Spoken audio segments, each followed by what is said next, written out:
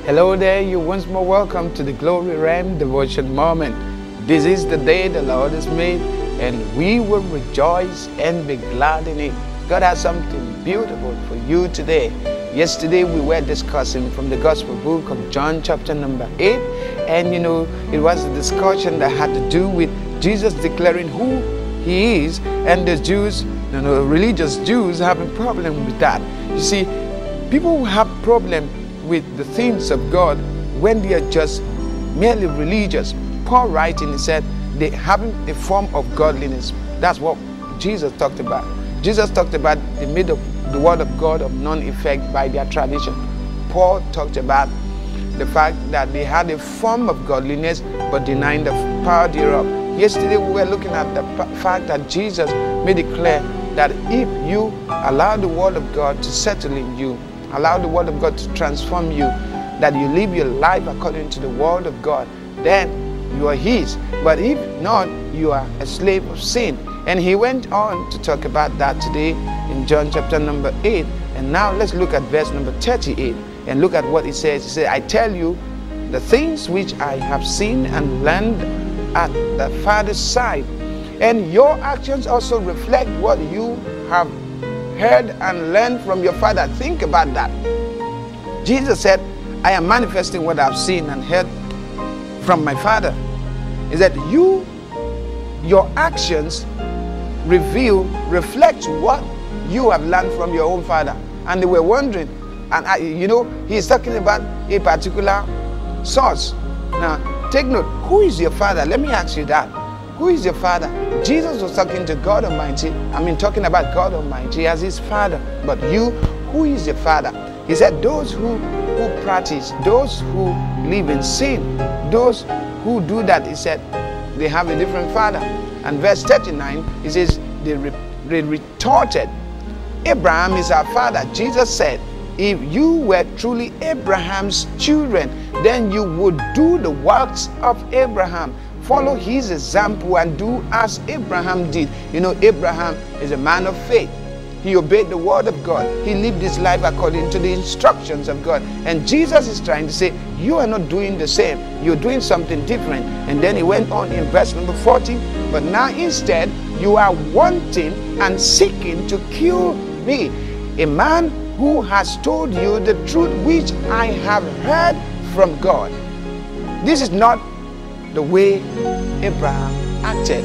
When you see some people who are in church, but they pull up some stunts, some amazing intrigues, stronger than what Nollywood and Hollywood and Bollywood can put together. You will be amazed. Are these ones from God? Do they have the Spirit of God? Is this the manifestation of the Spirit of God? Some people talk and you can sense the source of what they're talking about. Obviously not from God. That's what Jesus was talking to the Jews about here in verse 41 of chapter number 8, the Gospel book of John. The word of God says, you are doing, Jesus speaking to them now, he said, you are doing the works of your own father. They said to him, we are not illegitimate children and born out of fornication. We have one Father, even God. Can you imagine? They're saying God is their Father there now. Now, Jesus said to them, if God were your Father, you would love me and respect me and welcome me gladly. And this is what I found, that people who are truly born again, who have the Spirit of God, find it easy to love other persons who are truly born again and have the Spirit of God. When somebody claims to have the Spirit of God but is jittery, feel kind of threatened when there is somebody else who loves God, then one of them must be having a different spirit. But it's amazing today what we see in the Church of God, a lot of hatred, a lot of infighting, a lot of character assassination, backstabbing, jealousy, envy, all kind of strife that doesn't resemble or reflect the personality of the Heavenly Father that we claim to be our Father. And so Jesus making it clear that if you were of God, you would love me and respect me and welcome me gladly. For I came forth from God and of his very presence. I did not even come on my own authority. Take note of that. Or of my own accord as self-appointed, but he sent me. Take note of that. Jesus said, he sent me. The Father sent me. Hallelujah. I sense God has something beautiful, something awesome for each one of us. God Almighty, Jesus said, God Almighty sent me. And the next verse says, why do you misunderstand what I say? It is because you are unable to hear what I am saying. You cannot bear to listen to my message. Your ears are shut to my teaching. Jesus said, you cannot bear to listen. Your ears are shut to my teaching. Why?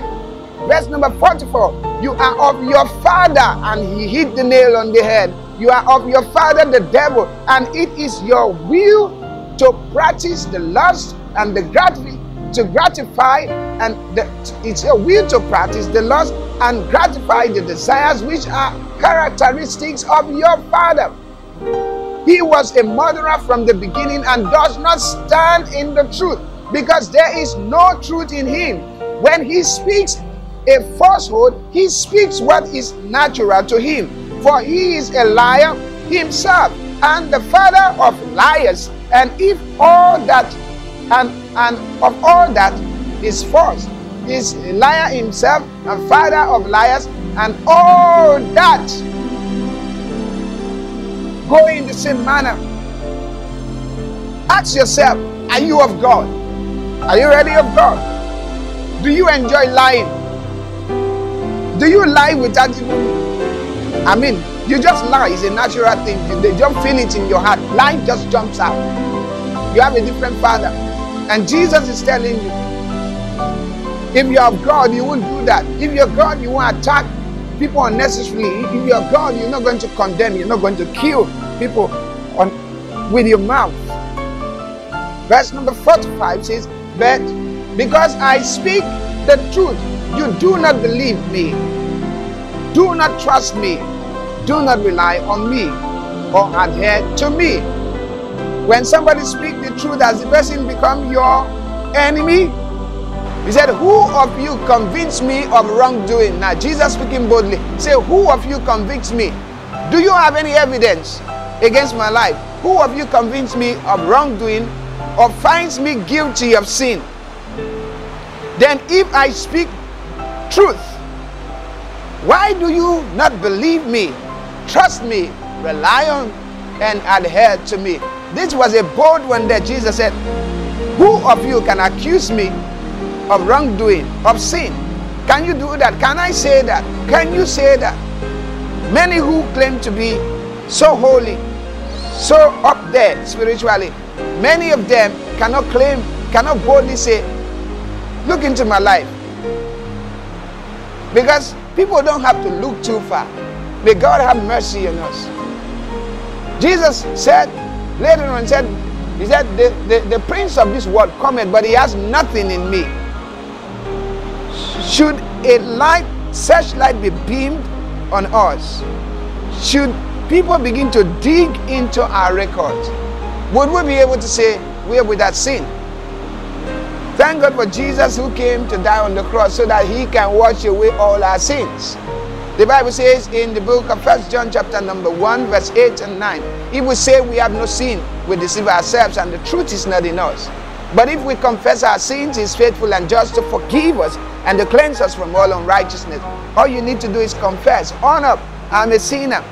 I've sinned against God. I've sinned against man. I've sinned against myself. Have mercy on me. God, forgive me my sin.